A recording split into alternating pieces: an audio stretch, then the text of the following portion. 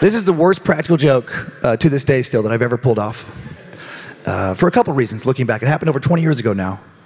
And for one thing, looking back, it went on too long for a joke. I get that now. It went on for over 4 months, which is a long time for a joke.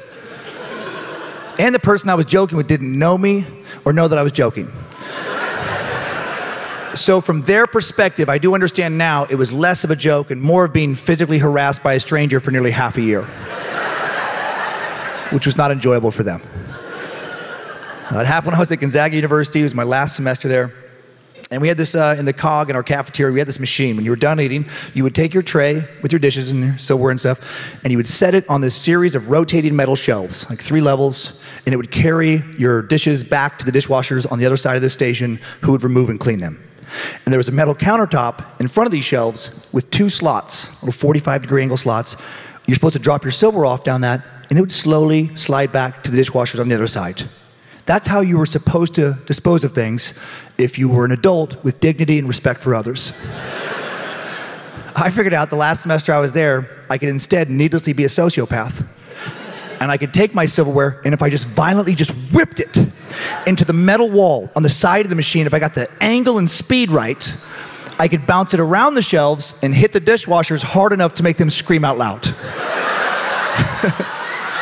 And that's the only way you knew you hit them, right? Because you're working in the dark. There's a visual obstruction. You're just throwing, hoping. Sometimes a millisecond later, you'd hear like, ah, God damn it, and feel victory rise up in your chest. I did it. So that goes on for a couple months. And I didn't get caught. And a lot of times when someone's doing something bad and they don't get caught, they escalate their behavior. And I'm no exception. And so for further amusement, every few weeks, I decided I would talk a few of my friends, 3 of them, into gathering in front of the dishwashing station with me, into what I called full frontal assault mode. 4 across, right? Like I was some important military tactician. The guys on the sides are doing the whipping, like I just described, from both sides. Guys in the middle are working the chutes. Because if you threw silverware down there and didn't rattle it, you could bounce it off the bottom and hit them from a variety of frontward angles. These poor bastards, I think about life from their perspective now. They're just trying to make it through another terrible shift. It's humid, it stinks, it's a tough job, minimum wage, got a dickhead boss, and every once in a while, just a blitzkrieg of cutlery. Ding, ding, ding, ding, ding, nowhere to run, nowhere to hide, buddy. You're being attacked by an enemy you couldn't possibly understand. I'm the enemy, and I don't really get it myself. So this goes on the whole semester. And then the last day I would ever be in that building, it's like God had been watching me the entire time. And he sent me a sign that he wanted me to kick it up a notch for the final battle. That's how I chose to interpret it. There was a business expo next door for graduating seniors. And one of these little kiosks trying to attract seniors was giving away these dry erase boards for free if you talk to them. And when I saw that, it was like a cartoon light bulb went on above my head. I knew I needed one of those for the final battle. I needed to send them a message. So I grabbed one of those boards and I wrote 5 horrible words on it. And then I put it on a tray with nothing to distract from my hate, let it rotate around, gave them time to absorb it as we lined up into full frontal assault mode for the very last time. And it was terrible what I wrote. It was disgusting. But I can't think of anything better today. Here come the spoons, motherfucker.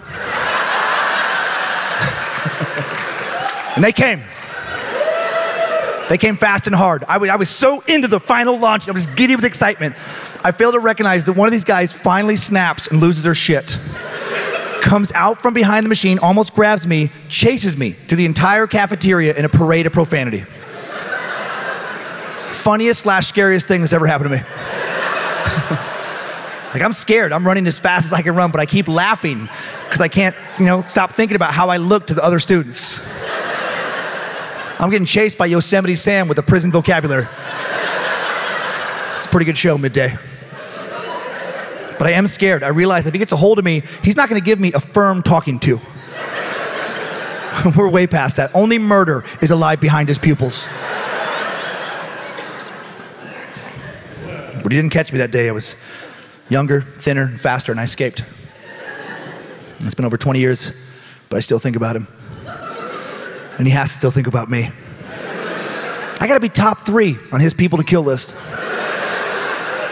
I harassed him for months and then got him fired, I'm guessing.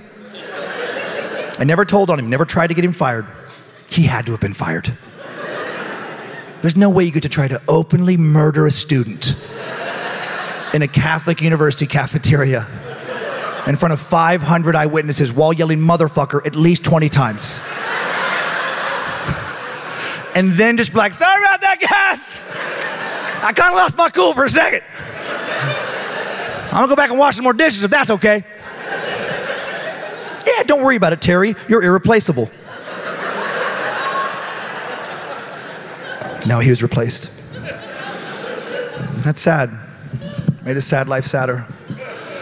In the years since, I've dedicated my life to trying to get more exposure, trying to sell more tickets, which is good for my life in a variety of ways, but also increases the odds that eventually he will find me. And I'm rooting for him. I hope he does. I'm the bad guy in this story. I want him to have some closure. I want him to get his revenge. I'll take it further.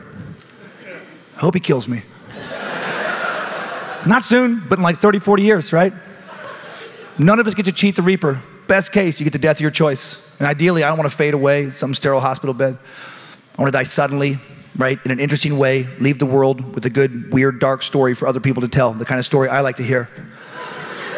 So how great would that be? 30, 40 years from now, I wake up to find him somehow still alive, standing above my bed, which is impressive because he is fucking old at this point. And agile for his age to get in the house quietly. He's been Cape fearing it for decades, living on dips and juice and push-ups and hate. And the last words I hear on this earth are just, here come the spoons, motherfucker. Hey, thank you guys very much. I had a lot of fun with you guys, and I hope you had fun with me. Appreciate you guys. Have fun, Boise.